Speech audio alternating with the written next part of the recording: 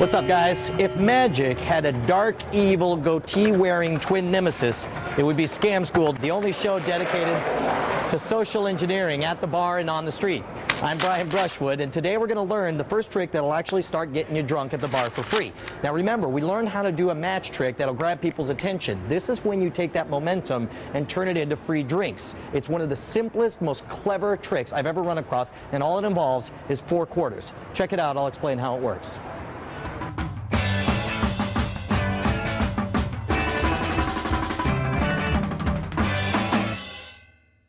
This is the first trick I'm going to show you guys where it absolutely will get you a free tasty beverage.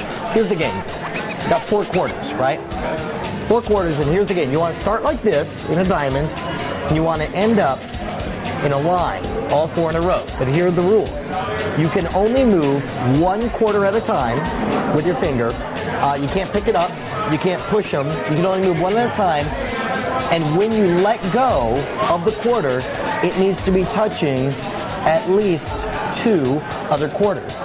So like that's a legitimate move, and this would be a legitimate move, but this would be an illegal move. Does that make sense? So with those rules in mind, you want to start like that and end like that. If you can figure it out, I'll buy you a beer. Here we go, start working on it.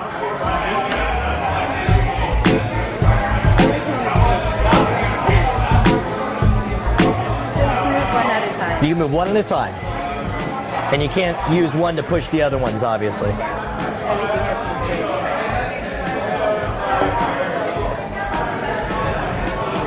Yeah, see, you can't. That's right. Yeah, today is not opposite day. And I'll tell you, you can use as many moves as you want. You can use as many moves as you want.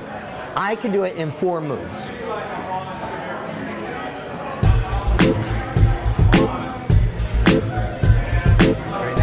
So yeah, that's a totally fair move. It doesn't get you anywhere, but that's a totally legit move.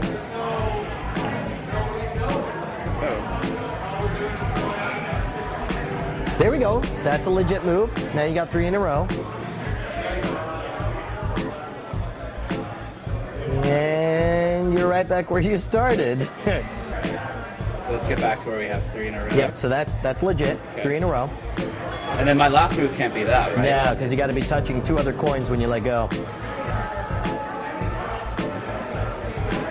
If you give up, just let me know. Can they be separated? So can I do something like that? Not that it would end up meaning anything. That's a legit move. Okay. That's a legit one.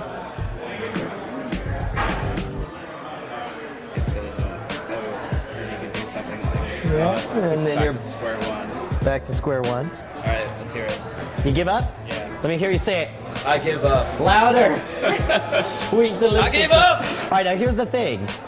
Normally at this point, people get really annoyed and they want to know how it's done. So you make it very clear. You're like, oh, I'd be happy to tell you. I'm so thirsty. And before you know it, boom, a beer's right there in front of you. And here's what you do. 4 moves. You ready? 1, 2. So you were on the right track. 3. 4. There you go.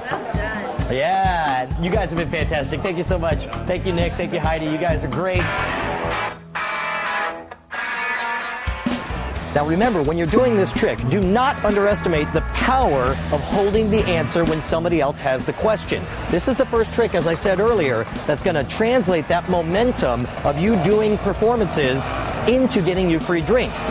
Once you set up the question, let them work it out. Take as long as they want and wait till they give up. Once they've given up, they will do anything, and I mean anything, to get the answer to this riddle. Remember, this is the moment that you set up a precedent for pay for play. Nobody gets to go forward until they give you a free drink. Once you have this going, you're going to be plowed for the rest of the night.